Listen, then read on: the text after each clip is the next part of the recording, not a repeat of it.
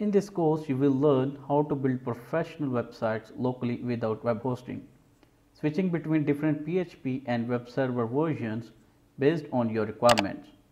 One-click setting up and view WordPress website on local server. Also, you will learn how to locate local website installation directory to modify files,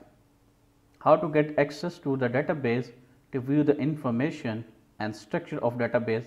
generate encrypted passwords to reset user password safely, modify server configuration files to improve the performance of localhost website, how to install SSN on localhost website and show green secure padlock,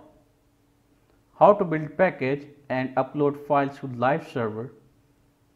run the installer to migrate website from local server to live domain, and lastly how to check and improve the security of live website